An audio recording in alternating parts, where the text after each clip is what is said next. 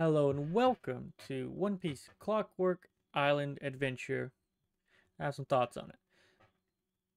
We'll read the description first. Informed by the Thief Brothers, his ship has been stolen by the Trump siblings, who have set up base on Clockwork Island. Monkey D. Luffy, captain of the Going Merry, inspiring Pirate King, worked with his crew Usopp, Zoro, Sanji, Nami to battle the way up Clockwork Island to reclaim their ship. Very direct and to the point. So, just to start with, this is the first movie we get Sanji in. So it takes place after his arc. It actually takes place between. I've seen it take place, or say it take place between episode 53 and 54. So after Logtown and then into the Warship Island arc, which is like a filler arc. So I can at least guarantee it takes place after Logtown, from what all the sources say. It released though about is it this one right here? It released between episode 60 and 61, which is the after Warship Island arc, the filler arc, and uh the finale of Reverse Mountain, I believe. So there's a little here and there details that continuity problems, I guess you could say, but we'll talk about it later. Of course, we have Sanji for the first time in the movie. That's awesome. These are the tag-alongs: little kid, the big guy. You know how it usually goes. Tag along. Luffy aspires the young boy to be a man of the seas, and he fights, stuff like that. The whole goal of this movie is that, you know how it says they inform the Straw Hats that the ship's on the Clockwork Island.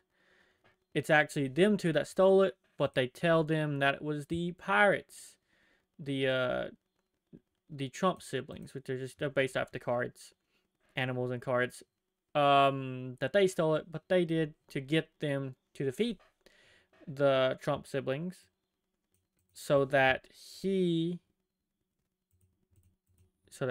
big guy could take the little boy to his family on the island. So kind of convoluted, but at the same time, it's okay. It's good enough for a 55-minute long movie. So we've met them too. Original creator Oda, director Junji Shimizu. Released March 3rd, 2001. Average score 67. I give it about 6. It has its problems, but it's pretty good. Continuity errors and a few things here and there is kind of like what brings down the score, and we'll talk about it. So, the pirates are the Trump siblings. There's Bear King. He has a devil fruit, Kachi no Mi. Non-canon paramecia. Just makes his body hard and he can heat up his fist. Then there's Honey Queen, who has a devil fruit called the Toru no Mi liquid. It's I don't know up here in Japanese, like meaning liquid syrup consistency, which I thought was a really interesting idea. But it flows like water and it acts like water in the movie. You even see her in one scene where she's in the water. This is before it's revealed that she's a devil fruit user. So, like, how do I say? Why in the world? Well, you can see what it is. Why in the world would it do that? Like, even if it's not seawater, water still hurts. Being submerged that much in water still is detrimental to devil fruit users. So, kind of weird. I guess you could say, well, that's her, but it's not. So it's kind of weird. Maybe it's not water. I don't know. But that's kind of. You don't assume that she's a devil fruit because she's in that water, and then she turns out to be a devil fruit user, which makes no sense because we know that she couldn't be in seawater, even though we've seen her in water. Whatever. That's those little things right there. Um, there's Bojack. His little gimmick is he asked riddles, and boo is like the equivalent in Japanese, the buzzer sound for being wrong. So like that's where you get that from. Skunk 1, he has a little jetpack on his back, covered in fur. Skunk 1, and he had a jetpack releases devil gas. It makes your body numb and like weak. Pin Joker is the swordsman, you know, fights Zoro. Skunk 1 fights Usopp. Bojack fights Sanji, and then Nami captures her, and the of course the captain is taking down Luffy. You know, his scars from a previous fight between him and Zoro, which I thought was very interesting. Pin Joker versus Rona Zoro, and then they fight again. He loses again, of course. He does this little gimmick of like saying, what is it? Little puns, but he always gets it slightly wrong, and he leads to frustration when the person corrects him, which is entertaining enough. They all have their little gimmicks. This is also the person that voices Pin Joker is the same person that voices Doflamingo, or Don Quixote Doflamingo later in One Piece, which is really interesting. So, East Blue and both home releases. It released along with Django's Dance Carnival. It's just a very short thing. Has the official English release as the entertainment box set. Thought I would take it to it, but nope. It's just that little 3-movie release set. You can see it on Amazon. It's like $17 for 3 movies. The first 3 One Piece movies. Of course, they Going Merry stolen, the Straw Hat Pirates. So let's get to why they're in what they're in. So the ship gets stolen, and they have to get other clothes, and it takes them a week to like find the ship and all they could find to wear, and for nothing is what they're wearing now. So basically, that implies Luffy's in the same clothes. They have wedding. They're not at a wedding, but they have the wedding stuff on. Zoro has the traditional garb, stuff like that. It's interesting. In the background, you can see the Clockwork Island up on the top. They end up putting the Going Merry. The pirates put the Going Merry up on top of the very top of the building, and then you can see the little pirates in the background and the little tag-alongs. It's interesting enough. 55 minutes long isn't much.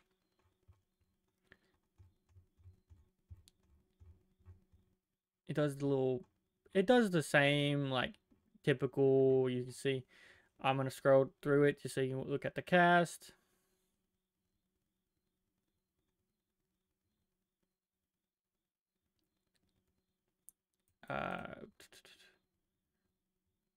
Yeah, there's a lot of translation issues for this movie because the translation I watched didn't call them Trump siblings. It was like Card siblings. I don't know why. For UK release, the film was titled Adventure of Spiral Island, but the DVD covers the DVD menu, but the film's title translated on screen as Adventures on Clockwork Island, which is deep. Still not exactly right. UK DVD translates to Trump Keto as did Card Brothers.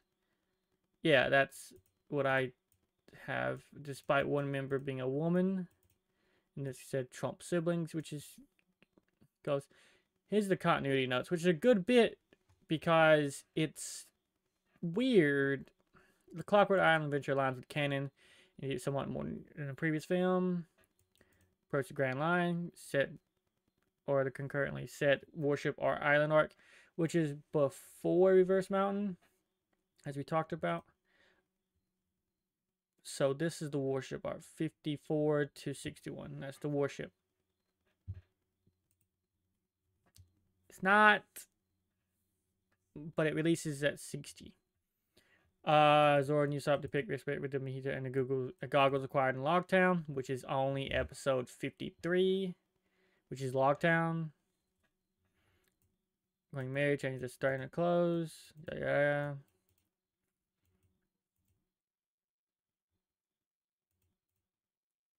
Takes 2 notes past left Logtown and making the films look more like they precede the Warship Island arc.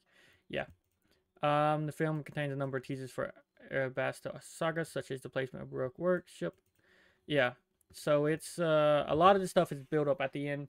The outro for the credits and everything is building up for what's to come. So we see Arabasta saga, the Baroque workship, the Going Merry into the Grand Line, Miss Wednesday, Dorian Bruggy, Mr. 3, Miss Golden Week, Dalton will report his crew, Tony Chopper. So we see Chopper in the outro, just like we seen Sanji in the outro last film.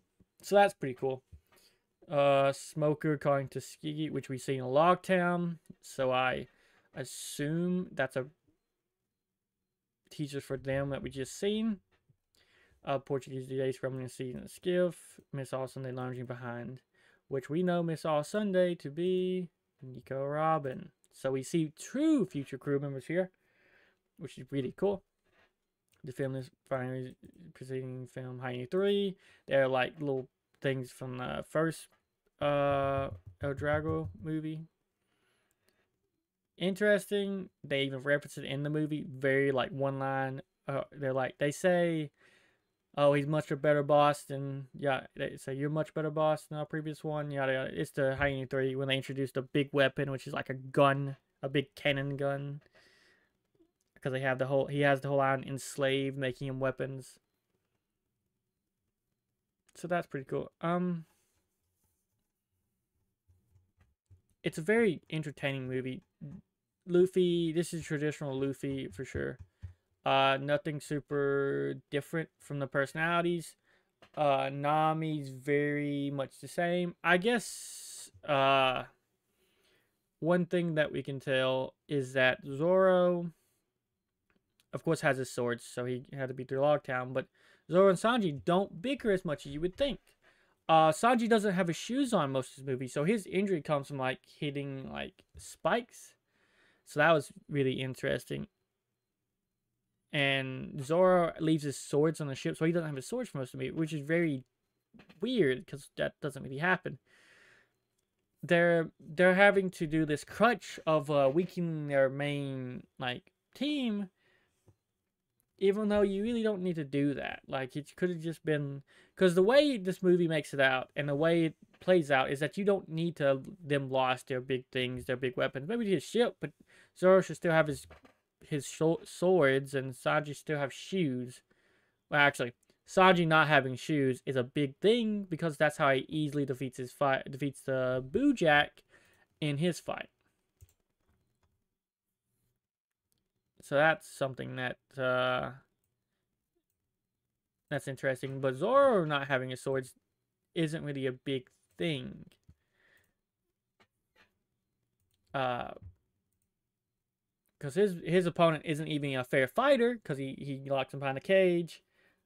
He hits him with needles of devil's poison or devil's gas, it's called, and weakens him, and a few other things. Like a lot of things against Zoro in this movie. He didn't need his weapons not to be with him because it probably wasn't much of a thing he could do besides that. I guess, yeah, at this point, he doesn't know how to cut steel. He learns that in the Alabasta arc. So there's no need to have done this. His last fight, he has his swords anyway because they get to the Going Merry and Usopp throws it down to him. It's very weird. The skunk one, Usopp fights him at the very beginning, when they first get to the big castle.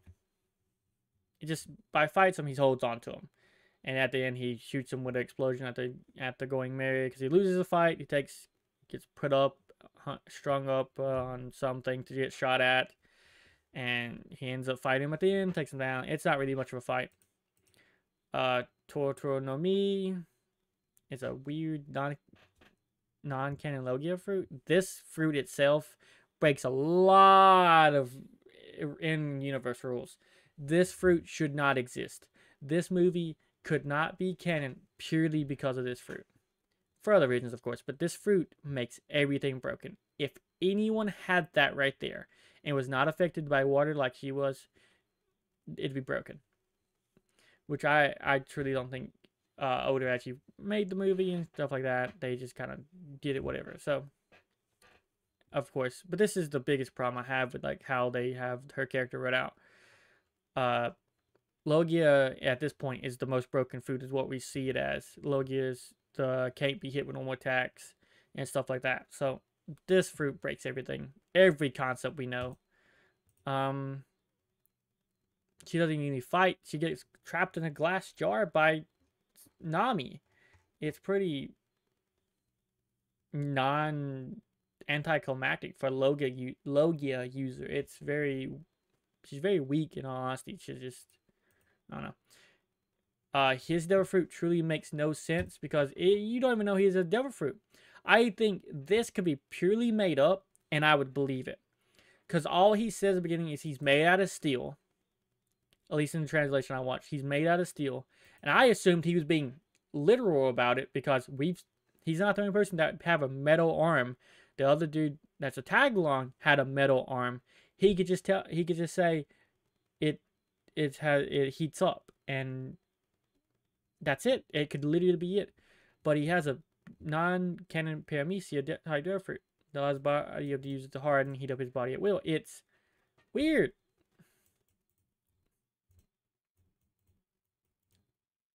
So like it's a tough fight for Luffy. I think the only thing that saves him is they use that big cannon they have. Is they reflects it, or he grabs it and he throws it back at him, and kind of makes him fall down into this little chasm that keeps the island up, or it's Clockwork Island. So there's a little ratchet at the middle, or crank, that if it breaks, the island falls apart, and that's what happens. He breaks the island down, it all falls crumbling to the ground, which is pretty cool. They survive because they're all on the ship. Well, they get to the ship real fast, and guess what? The ship has a parachute. A parachute. Yeah, it would have been way more realistic if Luffy literally just stretched and became a parachute than what it was. It was weird, but whatever. They got to get to the ground without breaking the ship somehow, right? That fruits could be non-existent. I don't think they needed it. But yeah, he's apparently the 11.6 billion or a million bounty is pretty high. At this point, anything above 10 million is high in the before the reverse mountain, at least. So this is pretty substantial. He is a hard opponent for sure, but of course we see how he loses. It's Luffy. He enslaves the whole island to work for him, build weapons. He wants to marry Nami. That's why they kidnapped Nami at the beginning of the movie.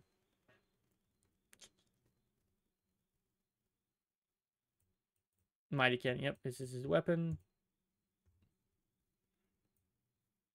Oh, 7 years ago, he and his crew took over Clockwork and gained control of the island's key before forcing the island to build the big cannon, which he intended to use to become Pirate King. Yeah, everyone wants to become Pirate King. Okay. East Blue Saga. Oh, cool. Which is a video game appearance. Most of these guys do. At least the enemies of this movie. So that's interesting. Is there anything else I want to say about this movie? Other than it's not bad for what it is, but at the same time,